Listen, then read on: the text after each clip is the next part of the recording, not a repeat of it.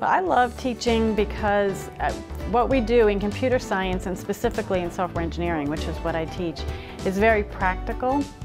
And so I'm directly teaching things to students that they're going to apply in their job like right away.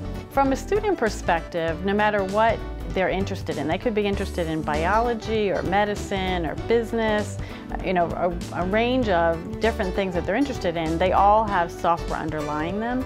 And so by pursuing a career in computer science, they can kind of pursue both avenues, both the technology aspect of a domain as well as the domain itself. And there's really not another major that I know of that can support both of those kinds of interests for a student.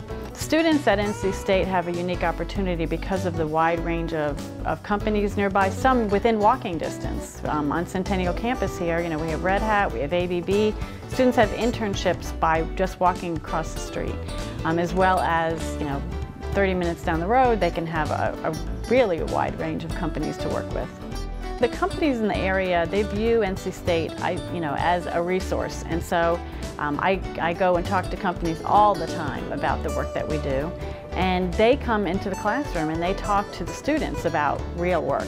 Again, because we need a female perspective in computer science, and it's a very satisfying career because you can impact society in healthcare, in education. There's lots of ways, no matter how you want to help society, that software can support that. And females in particular seem to like to help society, and this is definitely a way to do it.